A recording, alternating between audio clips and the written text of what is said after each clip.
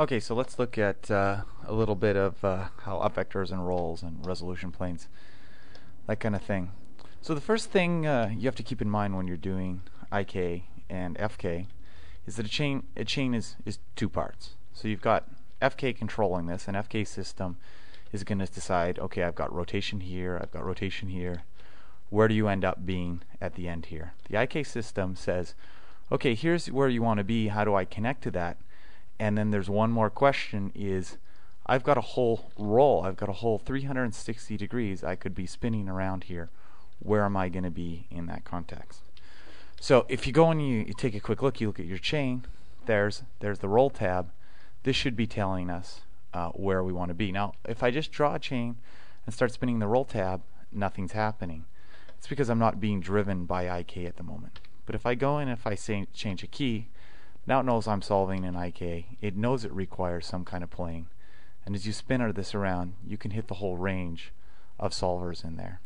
Just a quick note, sometimes a question I get is if you want to go in here and have this spin without changing the last bone. You can do that. You just go into the chain properties and turn off effector rotation, affected by last bone, or drive it with IK-FK blending.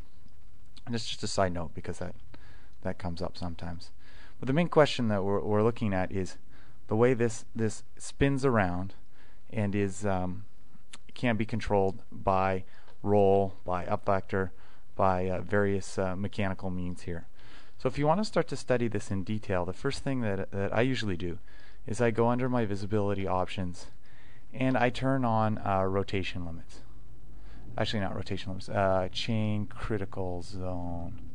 And the reason I like to do that is if I go in and I do something like add an up vector, well, as soon as you're solving in IK, you do have an up vector on that plane. So here it's y, x, y, z. Usually if I'm doing this like by numbers, I have an up vector, I always click on use root coordinates. There's no point in having these numbers in global space. So you pretty well want that on if you're doing global if you're doing it numerically. But typically what people do is they'll go in and get an up vector. So you just get a null or some kind of implicit, and you just go skeleton chain up vector, which is right here. Click under there, bing. So right off the bat you can see now, that's why I like this show chain critical zone. I don't really care about these cones too much. I mean, it's good, you got to watch them to set up your rotation order, but what's nice is just seeing the actual angle on this thing. So you can see the roll in this system is an offset against that up vector system, which is neat. You can drive this and you can rotate.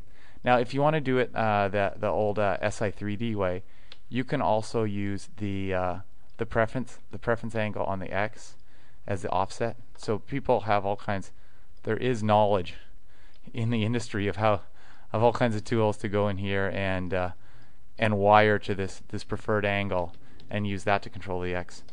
But you know, and if you're I think the best way to do it is just go in and use the roll. And so you spin this thing around, and then you can control your plane of offset. Now I'm just trying to think. So yeah, this is kind of a thing here too. You can define a preferred axis as well, and that's going to define just by these numbers. Hey, I just want to go X and Z, and that's going to define it. Or you can define the space of an object, or you can come and wire to this. Most of you, I'm not going to go into too much detail, but everything in XSI can be wired. Every one of these things can be animated. Every one of these things can be a giant solver that comes in and switch some kind of system that comes in and switches or controls or switches from object vector to preference angle. So the more interesting setups, I mean, you can do by going in and making your own IK. That kind of stuff is covered by my guild of scripted operators on softimage.com. Okay, so and then there's the kind of basic stuff. You know, you can put rotation limits on things. You can come in here and say, I'll just draw a simple chain. I probably don't have to go into too much detail here. I think it's self-explanatory. But say I want a rotation angle on this chain. Well, again, you go on hit Shift S or go under here, get your visibility options, turn on chain rotation limits, and then you can do stuff like on this tab you can go set the rotation limits. On the rotation limits tab, you just turn them on, and you can say, okay, well, my min angle, well, that's X, I can't see it, I'm out of plane, but my here, where am I? My Z is really the one I want to look at here. So my Z is available from here to here, and you can set this by, like, you can set this yourself. So you can go move this and say skeleton set minimum rotation, and that's going to move it to that pose. Typically I just come in here and slide them, but you can shift it around, like a little icon there. So the other thing is stiffness. So stiffness is one of those things in chains that comes up now and then. There are better ways to solve these problems. So exactly, stiffness, you can try and do like the dog leg problem, but you know, now we've got a dog leg solver. I think you're better off using a dog leg, but it's still good to know this stuff. So if I come in here and select all these chains here, I'll make 2 copies of this. So I've got this chain here, and it's got, you know, whatever stiffness it's got. It's basically evenly distributing the solve over all the chains on this accordion. But if I come in here and I hit, see, I'll get a multi PPG just by hitting enter, and see, it says multi right there. So I can come in and just affect the stiffness.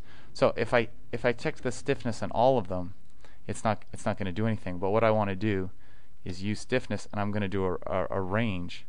I think it goes between 1 and 0. So if I do a linear range between 0 and 1 and hit enter, okay, you're going to see a certain kind of behavior. You see how it's flopping?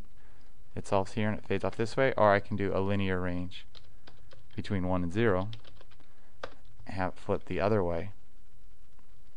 So that gives you a sense of how stiffness works. On a dog leg, you can use stiffness to try and go in and wire to it. You can say, I'm doing a dog leg here, and then you say, okay, yeah, I'm going to change the stiffness angle here as I'm tugging around to get my control over my dog leg. But I'm going to get to doing dog legs later. I think the dog leg solver is better.